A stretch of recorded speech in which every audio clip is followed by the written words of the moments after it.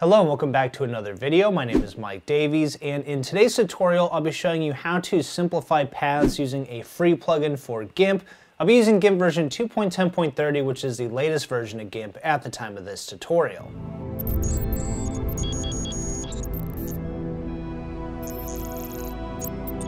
Before I get into that, guys, don't forget to check out my website at daviesmediadesign.com. You can enroll in my GIMP 2.10 Masterclass from beginner to pro photo editing on Udemy, and you can get more by becoming a DMD Premium member, and I'll include a link to this as well as all the relevant links from this tutorial in the description of the video. Here is the website where you can download this free plugin. It's called Simplified.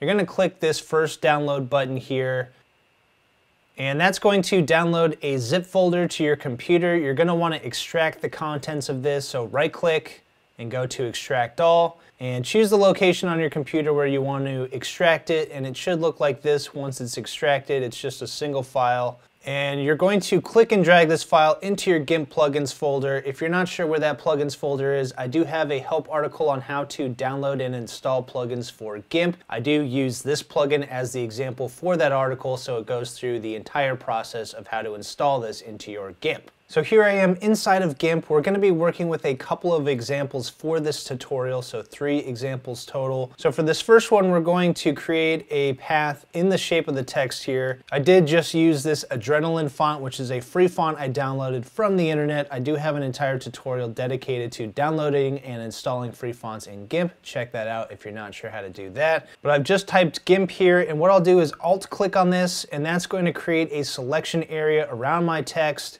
I'll come over to paths, and I'm going to click to create a path from this selection, and I'll hit Control-Shift-A to deselect that. So here is our path. If I grab the Paths tool from the toolbox and I click on this path, you're going to see all the nodes that are created automatically here for this path. So if I hold Control and zoom in a little bit, you can see there are a ton of nodes here. So let's say we wanted to simplify this path. There are a variety of reasons you would want to simplify a path. So for example, in this case, we have a ton of nodes, and that can create some jagged looking curves. So by simplifying it, we get some smoother looking curves, and that's helpful in cases like when we want to stroke this text. So to use that plugin we just installed, I'm going to right click and go to Tools, Modify Path, and Simplify. So it's at the very bottom here of your right-click menu. So I'll choose Simplify.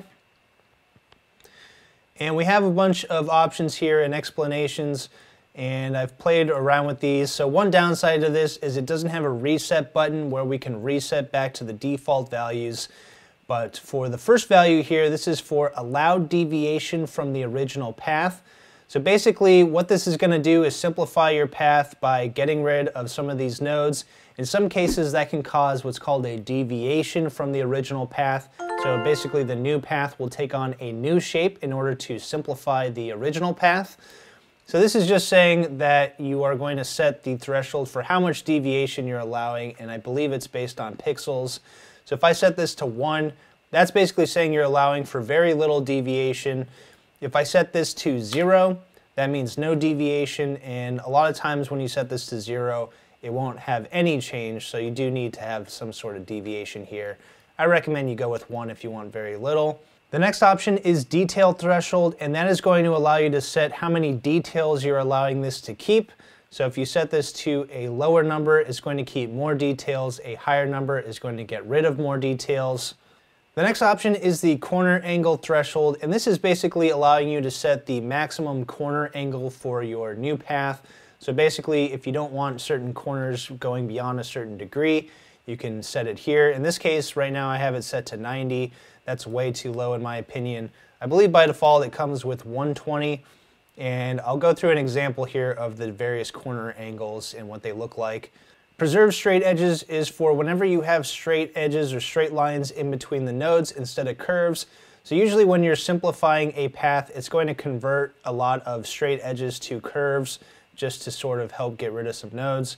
But if you don't want that to happen, you want to keep those straight edges, you can come over here and click the button and it'll change this to yes, and that will preserve any straight lines you have going on and not convert them to curves in order to simplify.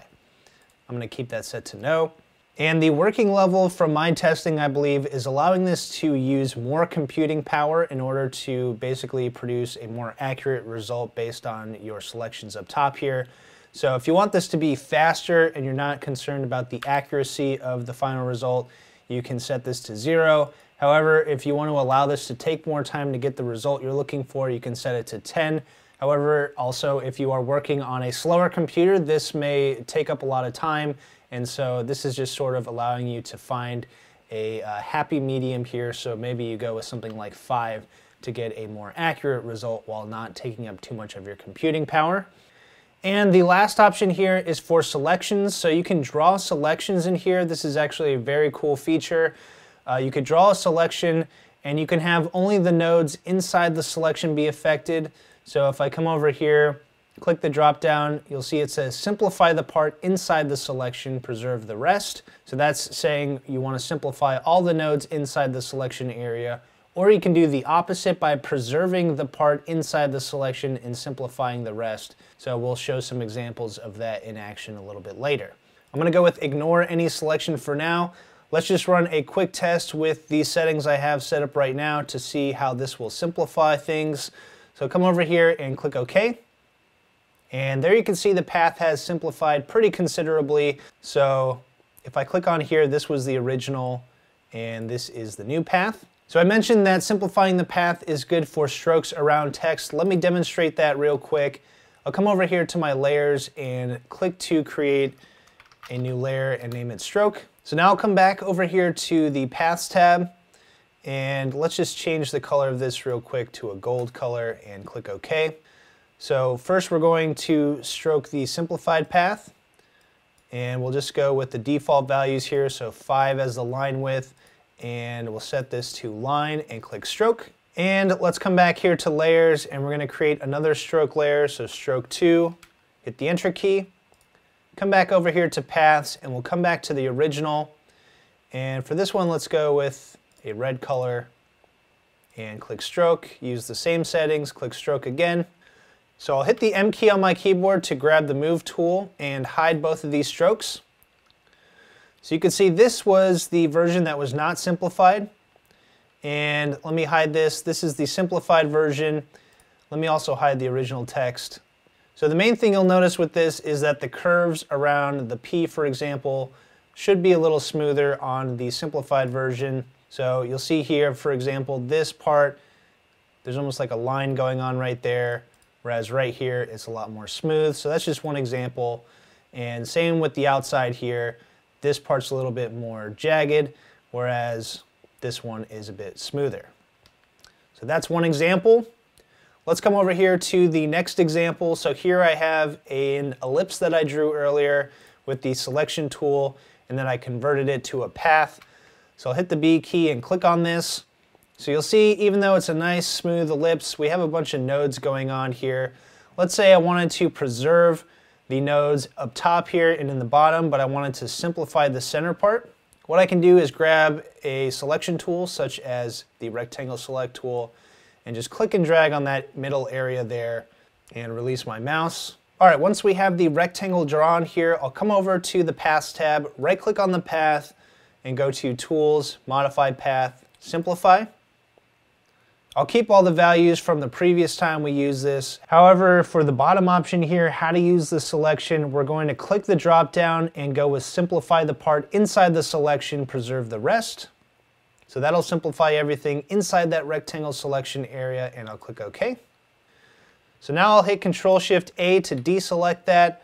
I'll hit the B key to grab the Paths tool and click on here. So everything inside the selection area should have been simplified, whereas everything outside should have been preserved. So if I click on here, you can kind of see where that selection area was. So this area on the inside was very simplified. That was a before, that's an after, and then everything else should have been preserved. If I hit Control-Z, we could see the selection I drew actually went just through that last node there, which might explain why these two nodes were kept, or at least this one right here. All right, so I'll do one more example of how this plugin works. So let's come over here to this third composition. So as you can see here, I have a bunch of lines and I have a bunch of numbers marking these lines. These numbers are going to be degrees. So you'll see the first one here is 180 degrees, so it's a flat line, and then it's going to rotate in 15-degree increments, so all the way up to 90 degrees. And I actually have a path created here on the line, and the path is going to be bent at 135 degrees. So what I'm going to do is I'm going to show you what happens when you constrain the angle of this. So I'll come over here, right-click, go to Tools, Modify Path, Simplify. So right here you'll see our corner angle threshold is set to 120 degrees, so that's this one right here. So what'll happen, or what should happen, is that the corner here will get smoothed out, it'll get more rounded, but it's only going to happen if we allow some deviation here, since there is going to have to be some significant deviation from the original. So I'm just going to set this to a very high value of 500, and we'll set this to 120 for the corner angle threshold. And let's change the how to use the selection back to ignore. So I'll click OK. And there you'll see that the corner here is going to get rounded out so that 120 degrees is the threshold. And let's come back here, and we're back on the original. We'll leave the simplified version. Right click, go to Tools, Modify Path, Simplify. So let's change this now to 90 degrees. And also in this case, sometimes it's good to allow the working level to be as high as possible, so we'll set that to 10. And I'll come over here and click OK. So this one is set to 90 degrees, so as you can see, a lot of curve is happening here towards the top, and then it's coming in to try to reach the final point here, the final node. So that's what happens there whenever you constrain the cornering angle. Alright, so that's it for this tutorial. Hopefully you liked it. If you did, don't forget to like this video, subscribe to my channel, and click the bell icon to be notified each time I have a brand new tutorial. You can check out any of the links to my resources in the description of the video. But thanks for watching, and I'll see you next time.